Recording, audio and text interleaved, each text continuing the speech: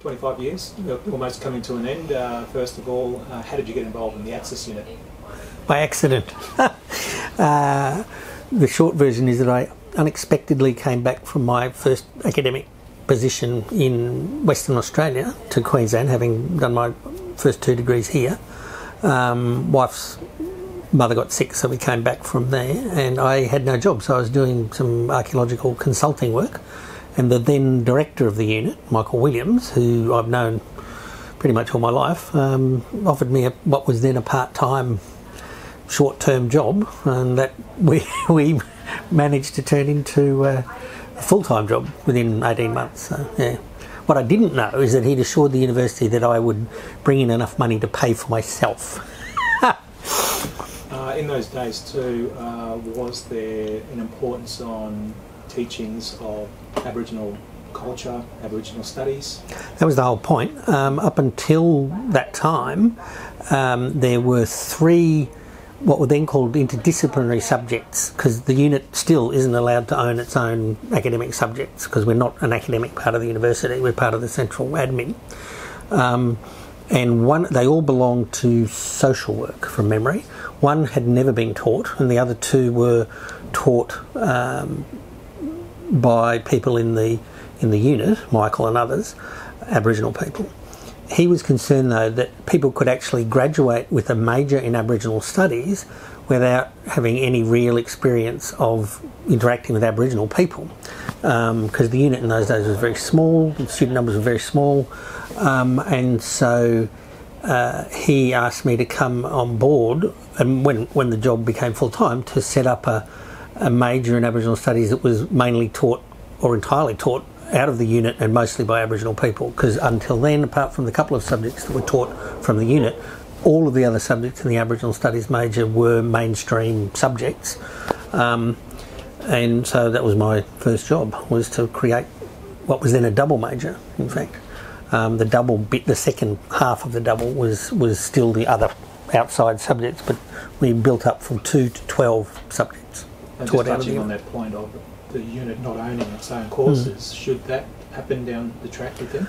Well, probably legally we can't, because of the way universities work, and because we're part of the admin structure, not the academic structure. Yeah, we'd have to become, yes, certainly, if we became part of the academic structure, or at least the teaching part of us became part of the academic structure, it wouldn't be a problem at all. In your travels, have you seen that sort of setup, though? With absolutely, and in fact, a lot of all the units around Australia, all universities around Australia have to have something like this unit. Everybody does it differently.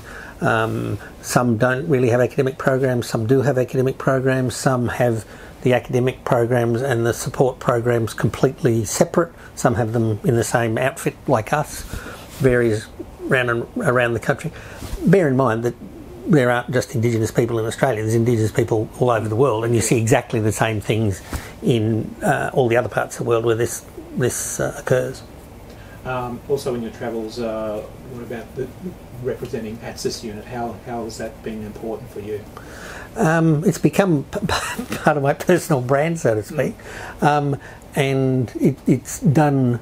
Well, it took, as I said in my retirement letter to the PVC, Bronwyn, it took my career in directions that I would never have imagined, to deal with stuff up to and including sort of UN and World Heritage, UNESCO World Heritage, which I wouldn't have had on my radar when I was, first starting out. And in all of that time, it's been to my great pleasure, as well as to my advantage, if you like, to be part of the unit and advertise myself as part of the unit and sort of wear unit shirts and so on when I'm travelling, rather than part of the rest of the university, so to speak. Certainly not part of where I would normally be from my academic background with the archaeologists, because it sort of gave my work in the area much more credibility that I was working in an Aboriginal organisation, part of the university, so rather than out in the faculties. How has the course structure been changed over the 25 years that you've seen, and also what the students want? The course structure? Or course structures, the actual... Not a lot, really. I mean, what we're teaching, we're not some of the subjects there's a long bureaucratic history to this. Some of the subjects are the same. A handful of them are the same that we've taught all the way along, and they're the basic introductory subjects. I was very concerned that we introduce a Torres Strait specific subject, and for a long time we were the only people that did that in the whole of Australia, which I was very proud of. So in terms of the content, that's changed. The overall structure hasn't really changed, except that in one review or another somewhere they chopped off all the subjects, and it wasn't only us that got chopped off all the subjects in the major that weren't taught by the unit, which I didn't see as necessarily a bad thing at all. And so we've changed some of the topics and added and subtracted, but otherwise the majors pretty much stayed the same, in that it's about giving everybody, Aboriginal and Torres Strait Island students, but more particularly all the other students in the university, the opportunity to learn about Aboriginal and Torres Strait Island people, primarily from Aboriginal and Torres Strait Island people. Does it surprise you a lot of overseas students want to learn that? No, not at all. What surprises me is that they have to come to Australia, usually from countries which have their own Indigenous populations, to engage with Indigenous issues, and sometimes it makes me really cross, where they come and it's as if there are no, I don't know, native Canadians or native Japanese, or because there are non-Japanese people in Japan who were there before the people who became the Japanese arrived, and it sort of, in some ways, it really annoys me that they sort of don't have anything to do with people largely in the same sort of social and political circumstances back home, and they come here to immerse themselves in the magic of Aboriginal experience. And then I think, well, better than nothing. They get it here. Maybe when they go home, they will then choose to engage with people in their own countries. And so, I'm more happy than than not about that. So, yeah. Over the many years, was it hard to find lecturers? Absolutely, and we've had constant trouble. It's a sort of horrible cycle in that we can't get Aboriginal. For a long time, there were very, very few Aboriginal Torres Strait Island people, any university anywhere, and the GO8 universities in particular, and that's still the case. But we got caught in the rules of, well, you can't teach unless you're qualified, but you can't get qualified because there's no teachers. And so we had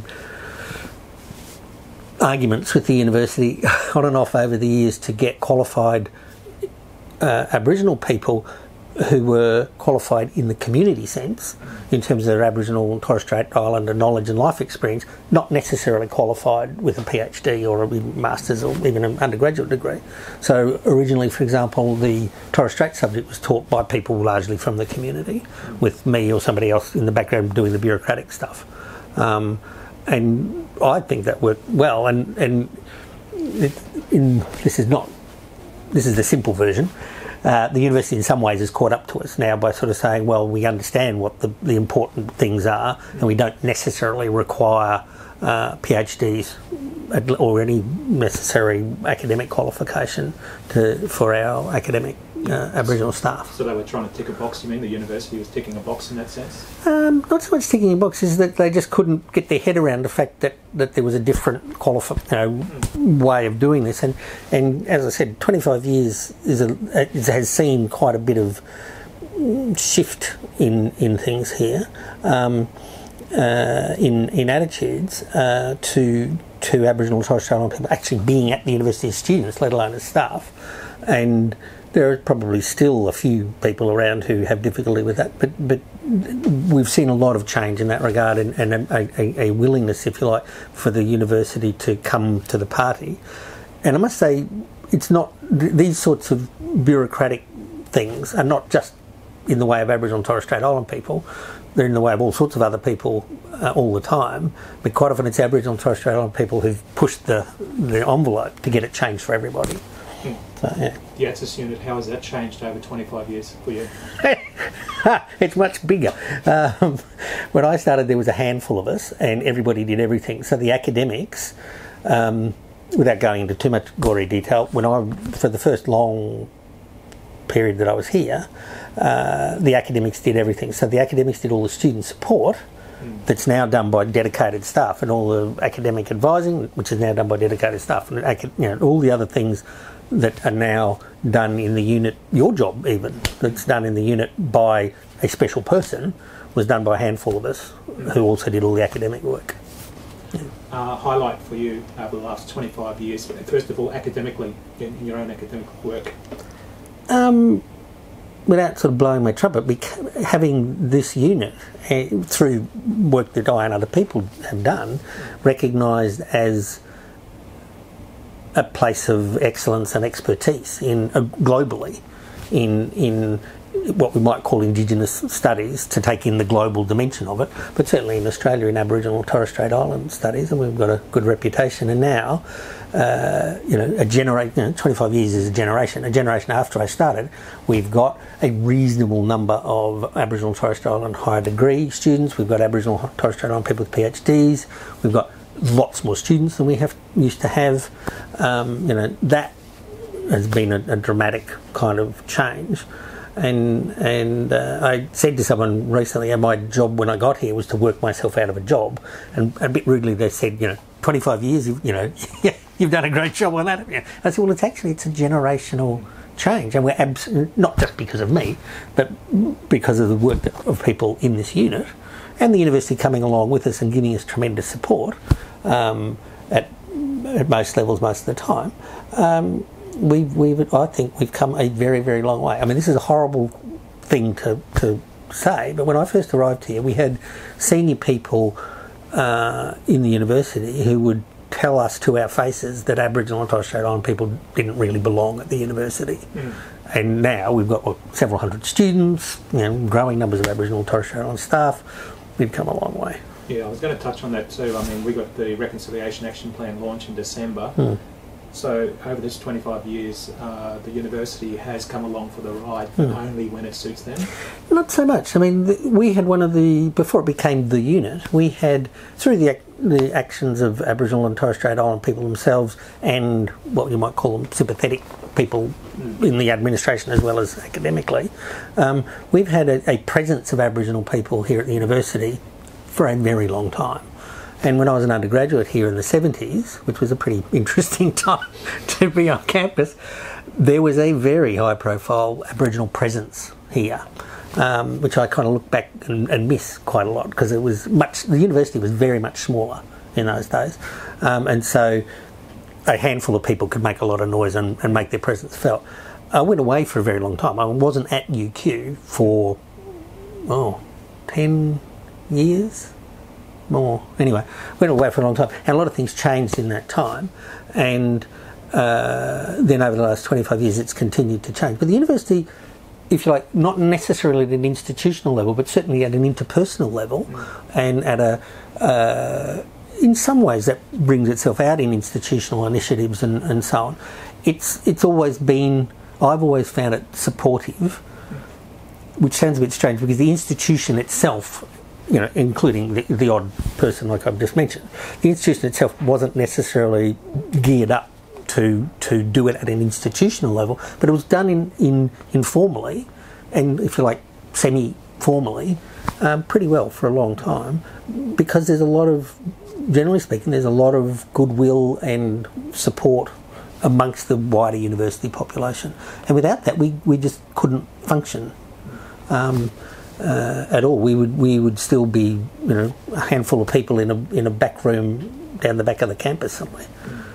So there's always been high levels of support. It just hasn't been borne out in something as institutionally powerful as the RAP. And but that's Australian society as a whole. When you travel interstate or overseas, do you still bump into a student that you've taught all 25 years? All the time. Sometimes it's good and sometimes it's not. And the ones that strike me most are either Aboriginal and Torres Strait Island people who and the numbers are still very small. The Aboriginal and Torres Strait Island the Aboriginal and Torres Strait Island people who do the major is still comparatively small. It used to be virtually none, because they'd sort of say, why do we need to know about, be taught at university about ourselves, kind of thing. And it was somebody from Torres Strait came in and sat through one of my lectures, and in the end, I saw her many years later, and she said, I was very dubious about doing that class and blah blah blah. you know. But you actually knew what you were talking about. Actually, all panned out well. Well, that was a nice thing to say. But it's also the whitefellas that you get, you know, years later, and so he'll be some, you know, I don't know, mining engineer that randomly sat in on a course that changed his life. And I remember when I went up for promotion once, I absolutely, without this, it wasn't organised, but luckily, just before I went up for promotion to full professor, this guy wrote to me from Indonesia or somewhere and said, "Do you remember me? I'm Blogs. I sat in your class, you know, and whatever it was." And he didn't quite say it changed my life, but he said, through my whole career as a mining engineer in all the weird parts of the world that mining engineers go, the lessons that you guys taught us in the unit and in that course in particular have stayed with me and have you know, helped my career enormously. So I sort of stuck that on my promotion document. But I thought, well, you know, if only one in, well, not more than 1 in 100, but one in a number, it would come say that. You know, I'm pleased with the job that we've done, both for Aboriginal and Torres Strait Island people, but the requirement, there was a formal requirement for a long time that we provided education about Aboriginal and Torres Strait Island issues to the wider university community. And, you know, that's been one of the most pleasing things. Yeah. And finally, what direction would you like to see the ATSIS unit go?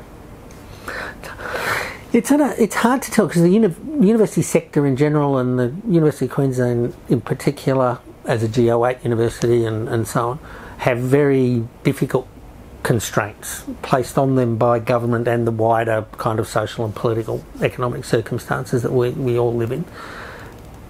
And you know, far be it from me to say, oh, the university and the unit should do these sorts of things. I think with the RAP coming on stream formally, that will make an enormous difference. And I think the way that the university puts the RAP into action, which we've already sort of started, we've got things going on around the university that I'm involved with and other people from the unit are involved with, that will see the RAP being put into action. How the details go on that will, you know, vary with whatever area, whether it's teaching or learning or student support or teaching or research rather or student support, and it's ultimately up to the PVC and people further up the pile. But I think the university is now heading in the right direction with the RAP and how that plays out, not just because it forces people to do things, but actually brings resources to bear in a way that was often not the case. I think, you know, wherever it goes, it's going in the right direction and will go in good shape.